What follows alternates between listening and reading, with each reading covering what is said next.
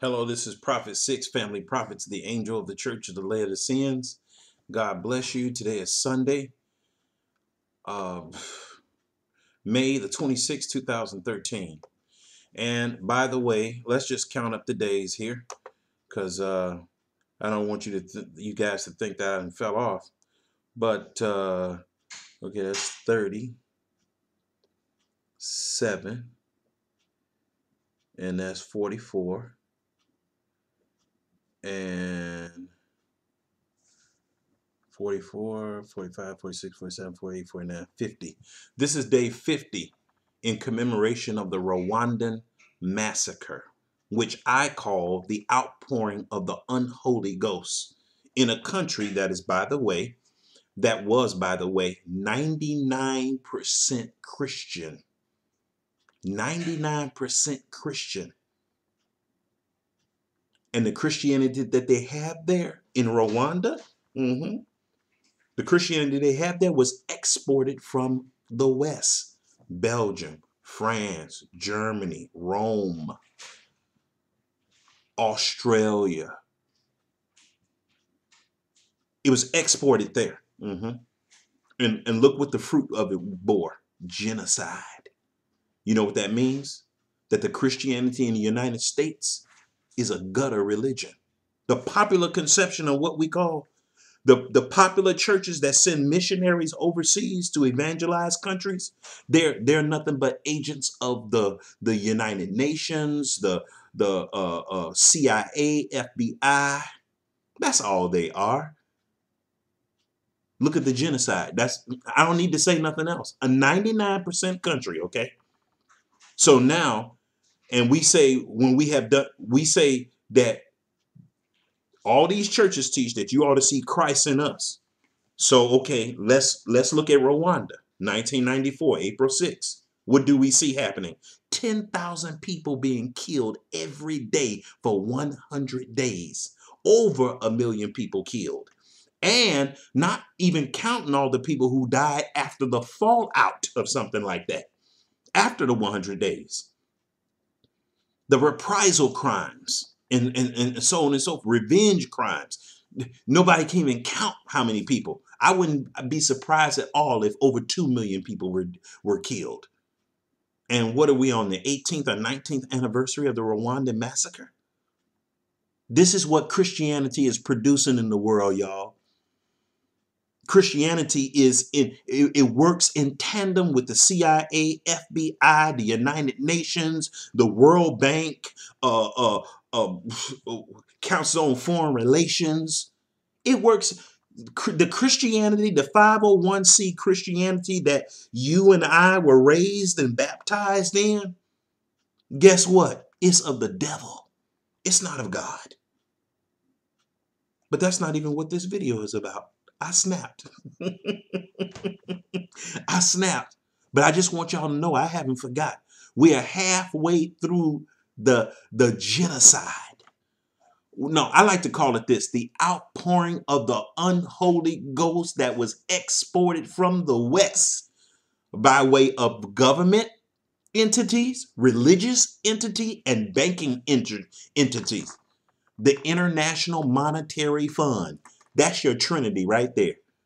That made the ground in Rwanda fertile for genocide. And by the way, these three entities did this, made the ground fertile for genocide in the name of Jesus Christ. Why do I say that? The country is 99% Christian. Some of y'all are not going to be able to put this together in your head. What are you talking about? He sound crazy. People actually tell me this. I'm really speaking plain to you. Well, where you get that from? Where you get those statistics? Rwanda? I never heard of Rwanda. What is Rwanda? Ignorance is no excuse. All these major religions in America, they export destabilization of other governments. They work in tandem with FBI. And look at this. Soon as the genocide kicked off over there in Rwanda, the missionaries, all the diplomats, all the banking entities from the West, they scattered out of the country.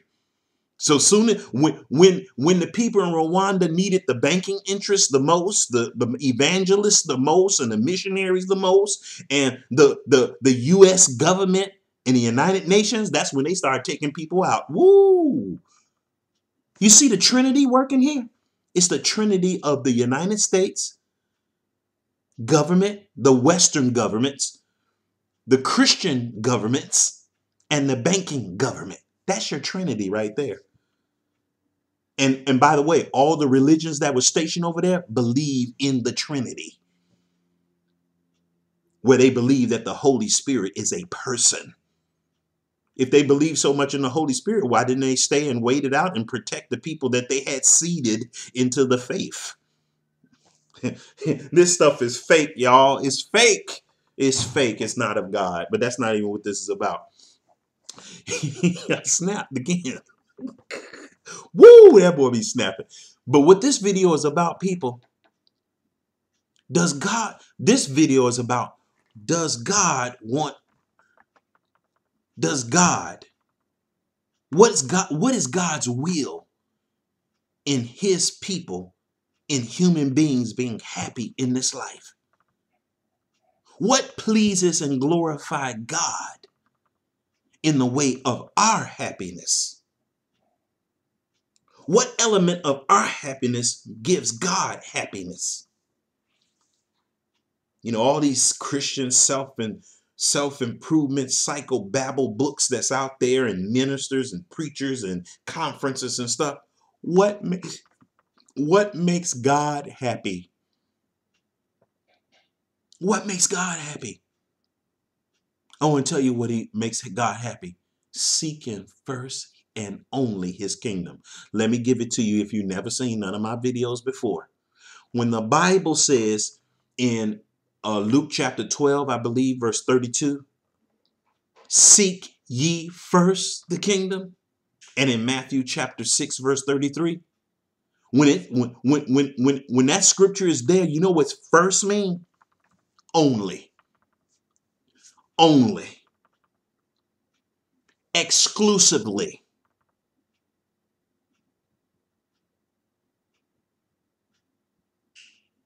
Outside of everything else that's of the flesh, seek first the kingdom. Matter of fact, that scripture, you could put almost anything. If you want to be happy, seek first the kingdom. You want a wife, seek the kingdom. The reason why a lot of y'all are married to devils, Christian or otherwise, it's some Christian devils too. The devil do not mind joining the Christian church right now at this, please. I think the devil has a promotion. I think Satan has a promotion going on for his demons to join the Christian church.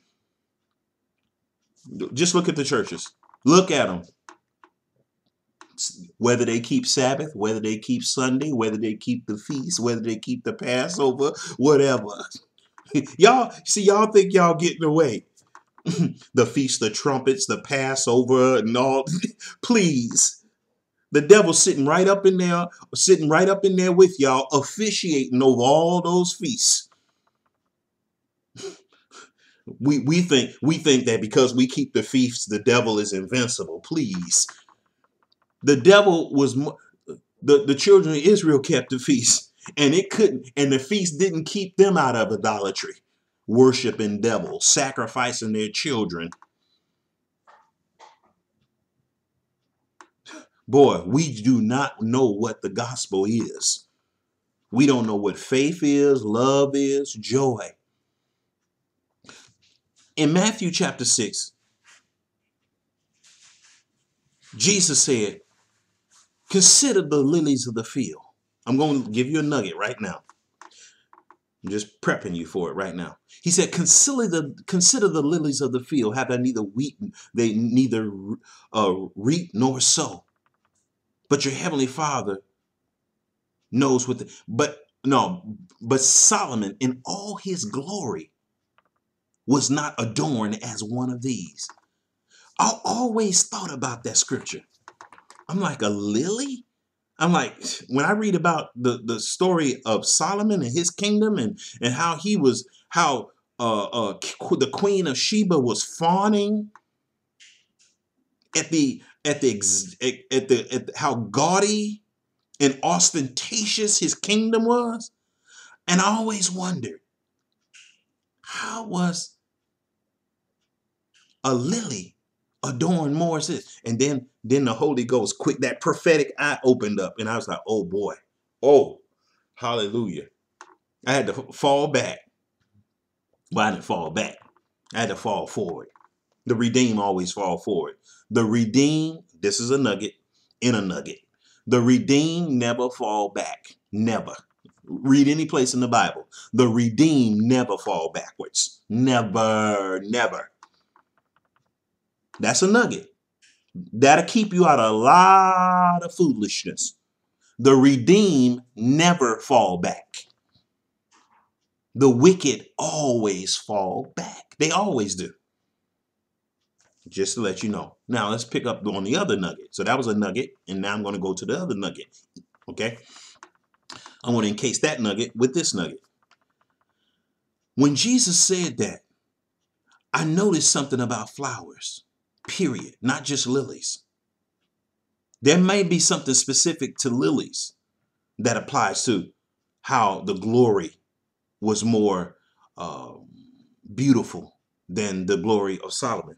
But I noticed that flowers, lilies, they never take their eyes off of the sun. Have you ever noticed that? They never take their face. When I say eyes, they never take their face.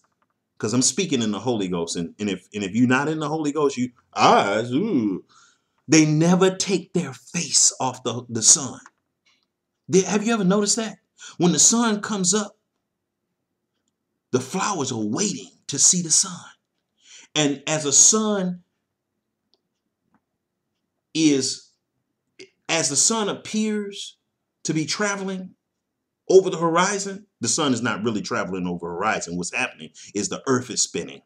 It's rotating. That's what's really happening. But the flowers always face towards the sun.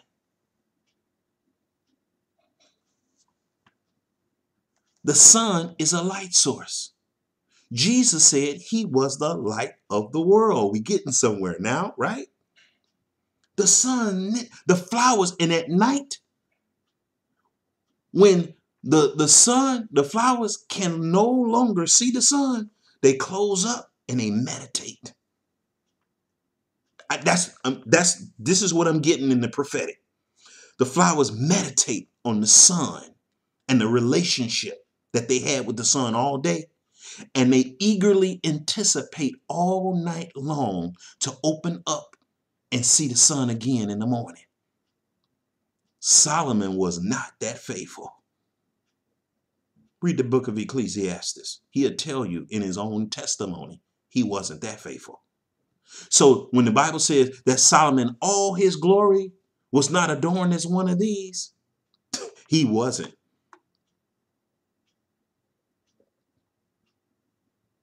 The flowers, they meditate on the sun. They wait for the sun to come up in the morning. They live by the sun. They never take their face off the sun. And the sun representing God. Solomon, he went into great apostasy, started worshiping every god he could find. Sound like Christianity today. Christianity today, y'all, it worship every god it can find. No matter whether they keep the Sabbath or Sunday. It don't matter. But anyway, I want to give you that nugget. The Bible says, take no thought of what you shall eat, what you shall wear, wherewithal shall ye be clothed. Don't take no thought about those things. Seek first. Seek first means what? Seek only exclusively. I was taught through the heathen Christian churches that you put God first and everything you want shall be added unto you. No, seek ye first the kingdom of God and all these things shall be added unto you. It don't say all the things you want. And if God says he's going to give you the desires of your heart, he's talking to those that are converted. Those that are converted, guess what they seek only? The kingdom. So if God's going to give you I'm giving you another nugget. If God is going to give you the desires of your heart, that means your heart has been renewed. And you're seeking exclusively the glory and success of his kingdom in your field of the vineyard. And so whatever you're seeking, he will give it to you in good measure, pressed down, shaken together, and running over. That scripture is one that get abused all the time. That scripture is not talking about people who want to build up the kingdoms of the world. Whatever you want, God is going to give it to you, pressed down, shaken together, and running over. No, it's talking about those that are born again and seek only the glory of God's kingdom. God is going to glorify those that glorify him. How? By seeking first his kingdom. This is Prophet 6, family prophet to the angel of the church, to the Laodiceans. God bless you.